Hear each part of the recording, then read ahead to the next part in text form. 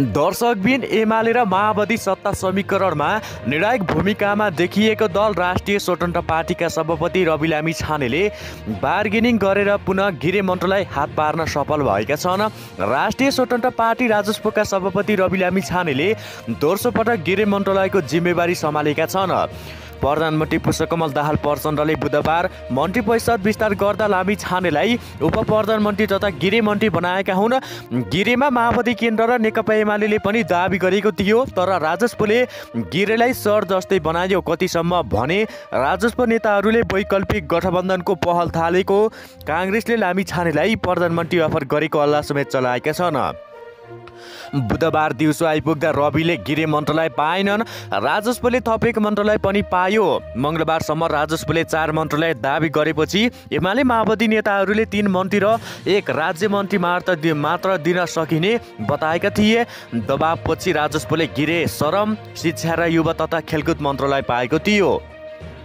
सहकारीको रकम मध्ये केही जीबीले ग्यालेक्सी टिभीमा पनि लगानी गरेको अनुसन्धानबाट खुलेको थियो। राई विरुद्ध अन्तर्राष्ट्रिय अपराध प्रहरी सङ्गठन इन्टरपोलमा रेड नोटिस जारी गरेको थियो। उनी मलेसियामा रहेका थिए भने दर्शकबिन राजस्व प्रवक्ता मुकुल ढकालले भने जनताबाट परिणाम भएर आइसकेपछि पनि यस पटक पटक स्वार्थको द्वन्द भनेर प्रश्न गरिरहँदा देश अघि नबढ्ने टिप्पणी गरेका थिए। आफूलाई गल्ती गरेको छैन भन्दै बताएका हुन्। दर्शकबिन यसैगरी आउनु सभाहरूको खतर्फ लागौ। दर्शकबिन यता भने रविका लागि काम गर्ने अवसर रहेको छ। अघिल्लो पटक रवि गृह मन्त्रालयमा आउँदा दिन गए भन्ने स्थापित गर्न खोजेका थिए। भण्डारी भन्छन् त्यो छविलाई निरन्तरता दिन सक्छन् सक्दैनन् भन्ने उनको चुनौती विषय रहेको छ। पूर्व डिआइजी हेमन्त मल्लको बुझाइमा अहिले आम नागरिकमा गृह प्रशासनले काम गरिरहेको छ भन्ने देखाउने हाई प्रोफाइल विरुद्ध कारबाही अगाडि बढाउनुपर्छ भन्ने भविष्य सिर्जना भएको छ। राज्य षड्यन्त्रमा पहुँचको राखेकाहरूलाई पक्राउ गरेको विगत भएकाले रविलाई नयाँ काम गरेर देखाउन चुनौती पनि दिन थालेका छन्। रविको अर्को चुनौती भनेको प्रहरी समायोजन अगाडि बढाउनु हो। प्रहरी समायोजनमा विलम्बित गरेको भन्दै प्रदेश सरकारले आन्दोलन थाल्ने चेतावनी समेत दिइरहेका हुन्। माओवादी अध्यक्ष प्रचण्डकी सरकारमा समेत प्रहरी समायोजन अगाडि नबढ्ने हो भने संघीयतामाथि प्रश्न गर्नेहरूले झन ठाउँ पाउने कतिपयको विश्लेषण रहेको छ। यस्तोमा गृह मन्त्रालयले केही अघि प्रहरी समायोजन समन्वय समिति बनाएको थियो। प्रहरी प्रधान कार्यालय भने तत्काल प्रहरी समायोजन अगाडि बढाउन तयार देखिन्छ। समायोजनमा जानु अघि थुप्रै विषयहरू समाधान गर्नुपर्ने अधिकृतले बताएका छन्। त्यस्तोमा रविले समायोजन गर्नेलाई कसरी गराउनुपर्छ भन्दै बताएका हुन्। दर्शकबिन नेपाली काङ्ग्रेसका संसदीय दलको बैठक बिहिबार बस्दैछ। बैठक बिहान 9 बजे नयाँ बानेश्वर स्थित सङ्घीय संसद भवन लोसे हलमा बस्ने तय भएको छ। एकाएक प्रतिपक्षमा आइपुगेपछि संसदीय शक्ति रूपमा कसरी अगाडि बढ्ने भन्ने विषयमा छलफल गर्न काङ्ग्रेसले बैठक बोलाएको हो। बैठकमा प्रदेश सरकारमा आइरहेको परिवर्तन र आगामी रणनीतिको बारेमा पनि छलफल हुने जानकारी समेत दिएका हुन्। सङ्घीय संसदको दुवै सदनको बैठक आजका लागि बोलाइएको हो। संसदको अघिल्लो बैठकसम्म काङ्ग्रेस सत्ता साझेदार दल थियो, तर प्रधानमन्त्री पुष्पकमल दाहाल प्रचण्डले साझेदार परिवर्तन गरेसँगै काङ्ग्रेस प्रतिपक्षमा आइपुगेको जानकारी समेत दिएका हुन्। सङ्घीय संसद दुवै सदनको बैठक बिहिबार बस्दैछ। प्रतिनिधि सभा बैठक 11 बजे र राष्ट्रिय सभाको बैठक दिउँसो सभा 1 बजे सङ्घीय संसद भवनमा बस्ने संसद सचिवालयले जानकारी समेत दिएको छ। यसअघिको बैठकमा सहकारी तथा मिटर ब्याज पीडितले न्याय पाउनुपर्ने माग गर्दै विपक्ष संसदमा अवरोध गरेपछि सूचना टाँसेर स्थगित गरेको थियो। प्रतिनिधि सभा बैठकमा सभामुख देवराज घिमिरेले राष्ट्रपतिको कार्यालयबाट प्राप्त मन्त्री परिषद गठन सम्बन्धी पत्र पढेर सुनाउने र महिला तथा सामाजिक मामिला समितिमा सभापति किरण कुमार शाहले महिला तथा सामाजिक मामिला समितिको वार्षिक प्रतिवेदन पेश गर्ने सम्भावित कार्यसूची रहेको छ। राष्ट्रिय सभाको बैठकमा अध्यक्षले राष्ट्रपतिको कार्यालयबाट प्राप्त मन्त्री नियुक्त गर्ने र कार्यभारी सम्बन्धी पत्रकारबारे जानकारी गराउने प्रधानमन्त्री पुष्पकमल दाहाल प्रचण्डले लोकसेवा आयोगले 64औं वार्षिक प्रतिवेदन पेश गर्ने सम्भावित कार्यसूची रहेको छ। राष्ट्रिय सभाका सचिव डाक्टर सुरेन्द्र अर्यालले राष्ट्रिय सभाबाट पारित भई सन्देशसहित प्रतिनिधि सभामा पठाएको अनुगमन तथा मूल्याङ्कन विधेयक 2076 सम्बन्धमा प्रतिनिधि सभाबाट प्राप्त गरेको सन्देशको जानकारी बैठकमा गराउने सम्भावित कार्यसूची रहेको संसद सचिवालयका महासचिव प्रसाद पाण्डेले जानकारी समेत दिएका हुन्। सङ्घीय संसदको दुवै सदनको बैठकमा आजको लागि बोलाइएको थियो। संसदको अघिल्लो बैठकसम्म काङ्ग्रेस सत्ता साझेदार दल थियो, तर प्रधानमन्त्री पुष्पकमल दाहाल प्रचण्डले साझेदार परिवर्तन गरेसँगै काङ्ग्रेस प्रतिपक्षमा आइपुगेको जानकारी समेत गराएका हुन्। सङ्घीय संसदका दुवै सदनको बैठक बिहिबार बस्दैछ। प्रतिनिधि सभा बैठक 11 बजे र राष्ट्रिय सभाको बैठक दिउँसो 1 बजे सङ्घीय संसद भवनमा बस्ने सांसद सचिवालयले जानकारी समेत दिएको छ। दर्शकबिन यसै गरी आउनु सभाहरूको खतर्फ लाग्यो। अन्ततः रवि लामिछाने दोस्रो पटक गृहमन्त्रीमा नियुक्त। रवि लामिछानेलाई गरियो भव्य स्वागत। अब रवि लामिछानेलाई प्रधानमन्त्री बन्न कसैले नरोक्ने देउवाको भनाई। प्रधानमन्त्री दाहालसँग बाबुराम भट्टराईको प्रश्न, कुर्सीकाल लम्बाउन धोकाको राजनीति कहिलेसम्म। काङ्ग्रेस संसदीय दलको बैठक आज बस्दै के निर्णय गर्दैछ त्यसमा सम्पूर्ण जानकारी। मन्त्री छान्न जसपाको कार्यकारी बैठक आज बस्यो। काङ्ग्रेस र एमाले नमिल्दा माओवादीलाई लाभ। संसदीय बैठक बस्दै यस्तो छ कार्यसूची। नयाँ गठबन्धनमाथि शङ्का। अब हेर्नुहोस् पुरा समाचार। दर्शकबिन नमस्कार, तपाईँहरूलाई हार्दिक स्वागत छ हर्पल नेपाल न्युज युट्युब च्यानलमा। अहिलेसम्म पनि हाम्रो च्यानललाई सब्सक्राइब गर्नुभएको छैन भने सब्सक्राइब गरी साइडमा रहेको बेलायकन घन्टीलाई बजाई अलमा क्लिक गर्न पनि नभुल्नु होला। दर्शकबिन हाम्रो भिडियो कहाँदेखि हेर्दै हुनुहुन्छ, देशदेखि हेर्दै हुनुहुन्छ या विदेशदेखि हेर्दै हुनुहुन्छ, हाम्रो अब के कस्तो लागिरहेको छ, सल्लाह सुझाव प्रतिक्रिया भने तल कमेन्ट बक्समा गई कमेन्ट गर्न नभुल्नु होला। दर्शकबिन हाम्रो भिडियो रेगुलर हेर्नुहुन्छ भने कमेन्टमा नियमित लेख्नुहोस्, अथवा हाम्रो भिडियो पहिलोपटक हेर्दै हुनुहुन्छ भने फर्स्ट टाइम भने कमेन्टमा गई कमेन्ट गर्न नभुल्नु होला। आउनुहोस् दर्शकबिन लागु आजको विषयवस्तुतर्फ।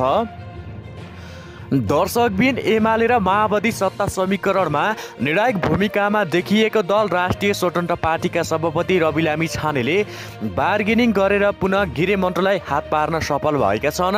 राष्ट्रिय स्वतन्त्र पार्टी राजस्वका सभापति रवि लामिछानेले दोस्रो पटक गृह मन्त्रालयको जिम्मेवारी सम्हालेका छन्। प्रधानमन्त्री पुष्पकमल दाहाल प्रचण्डले बुधबार मन्त्री परिषद विस्तार गर्दा लामिछानेलाई उप प्रधानमन्त्री तथा गृहमन्त्री बनाएका हुन्। गृहमा माओवादी केन्द्र र नेकपा एमाले पनि दाबी गरेको थियो, तर राजस्वले गृहलाई सर जस्तै बनायो। कतिसम्म भने राजस्व नेताहरूले वैकल्पिक गठबन्धनको पहल थालेको। काङ्ग्रेसले लामिछानेलाई प्रधानमन्त्री अफर गरेको हल्ला समेत चलाएका छन्।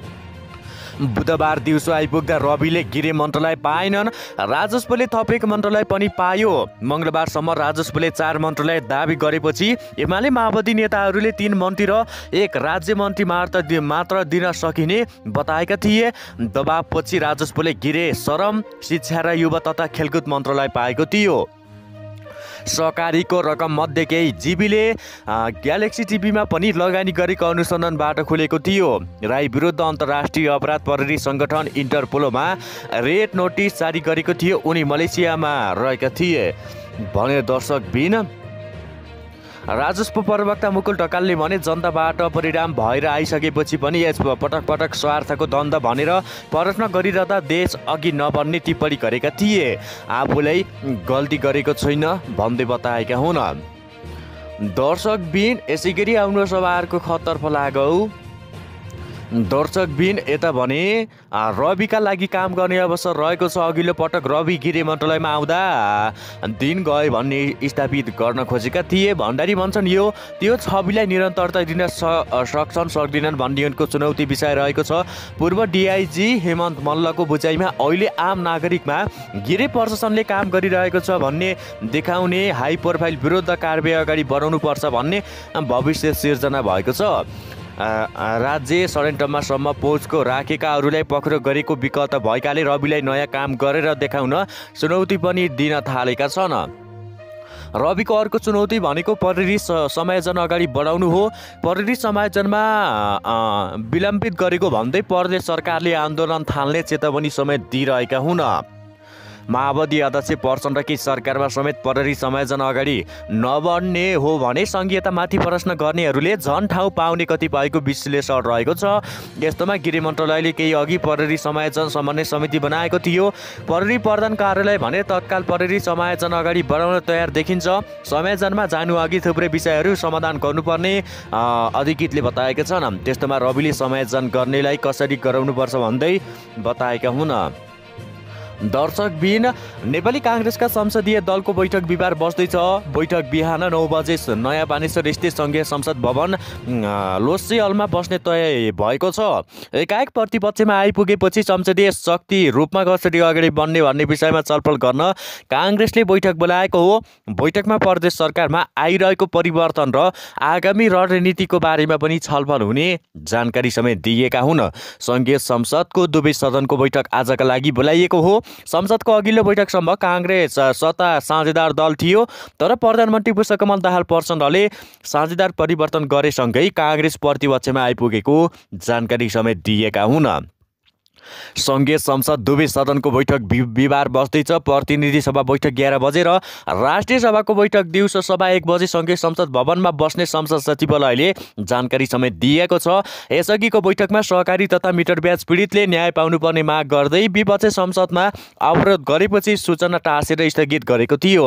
प्रतिनिधि सभा बैठकमा सभामुख देवराज घिमिरेले राष्ट्रपतिको कार्यालयबाट पर्याप्त मन्त्री परिषद गठन सम्बन्धी पत्र पढेर सुनाउने र महिला तथा सामाजिक मामिला समितिमा सभापति किरण कुमार शाहले महिला तथा सामाजिक मामिला समितिको वार्षिक प्रतिवेदन पेश गर्ने सम्भावित कार्यसूची रहेको छ।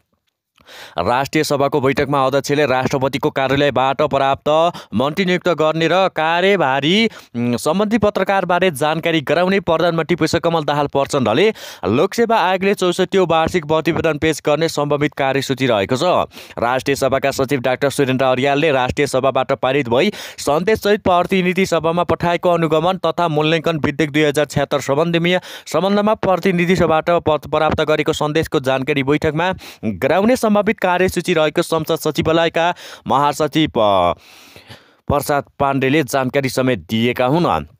सङ्घीय संसदको दुवै सदनको बैठकमा आजको लागि बोलाइएको थियो। संसदको अघिल्लो बैठकसम्म काङ्ग्रेस सत्ता साझेदार दल थियो, तर प्रधानमन्त्री पुष्पकमल दाहाल प्रचण्डले साझेदार परिवर्तन गरेसँगै काङ्ग्रेस प्रतिपक्षमा आइपुगेको जानकारी समेत गराएका हुन्। सङ्घीय संसदका दुवै सदनको बैठक बिहिबार बस्दैछ। प्रतिनिधि सभा बैठक 11 बजे र राष्ट्रिय सभाको बैठक दिउँसो 1 बजे सङ्घीय संसद भवनमा बस्ने संसद सचिवालयले जानकारी समेत दिएको छ। दर्शकबिन यसै गरी आउनु सभाहरूको खतर्फ लागौ।